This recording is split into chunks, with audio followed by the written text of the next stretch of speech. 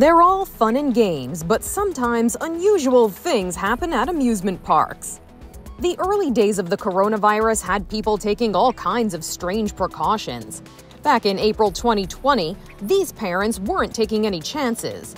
Before leaving for a Shanghai amusement park, the Junjie family outfitted their 2-year-old son in this inflatable suit.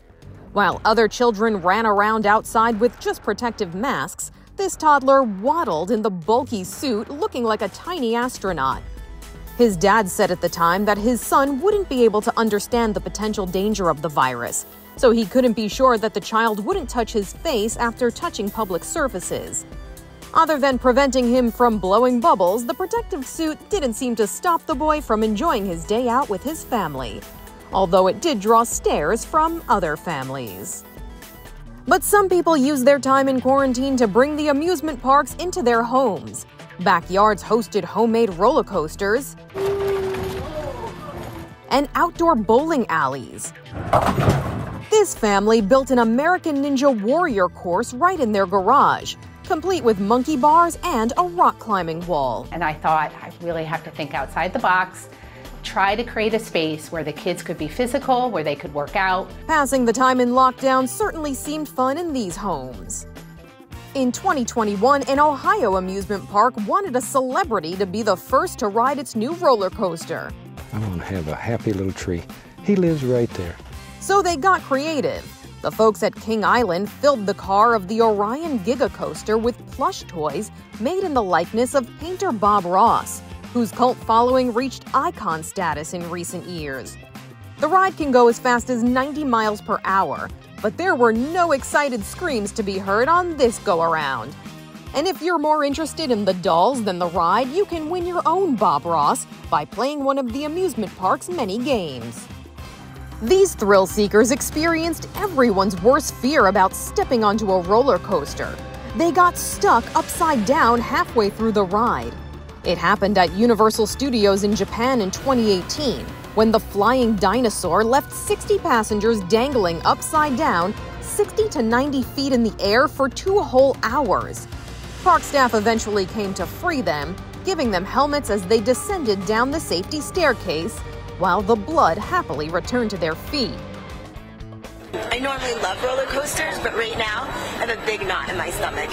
In July 2021, Inside Edition sent producer Alicia Powers to try out a brand new ride said to be the tallest, fastest, and longest single-rail roller coaster, the New Jersey Devil at Six Flags in New Jersey.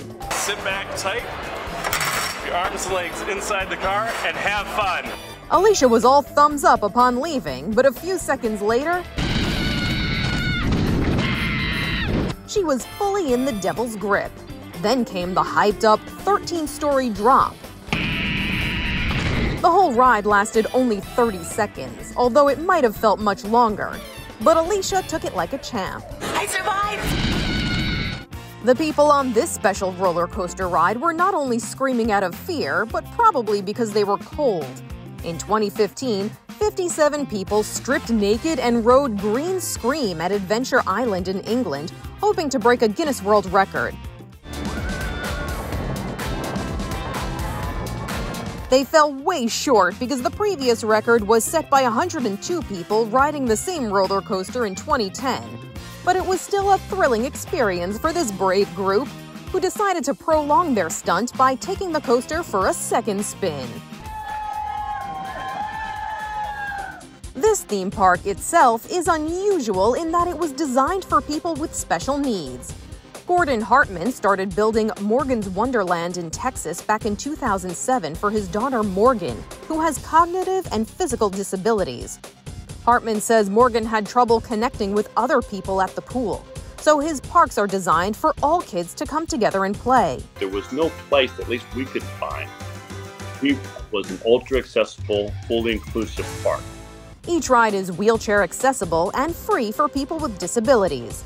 While Morgan was the inspiration for this wonderland, many other people are able to enjoy all aspects of a theme park because of it.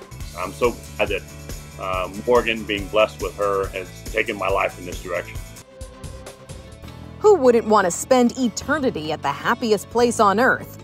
Believe it or not, some Disney fans actually request that their ashes be spread at one of the company's theme parks. It felt right.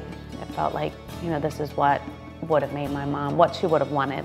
Bonnie Jackson was one of those people, and when she died suddenly, her family set out to honor her wish. I'm pretty sure that it was my crazy sister that said, well, I think we just go to Disney. Her daughters and husband put her ashes in 2 pill bottles and emptied one at the Small World ride, Bonnie's favorite.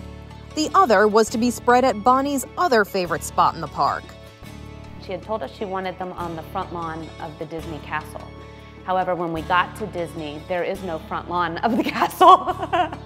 So we had to kind of improvise, and there was like a side yard to the castle, and we're like, well, Mom, I hope this is good enough. While they may be good daughters, they're also rule breakers. The Walt Disney Corporation says this type of behavior is strictly prohibited and unlawful. Guests who attempt to do so will be escorted off property. We didn't feel we were breaking the policies because it was only a little bit, and it was our mom's wishes. For Inside Edition Digital, I'm Mara Montalbano.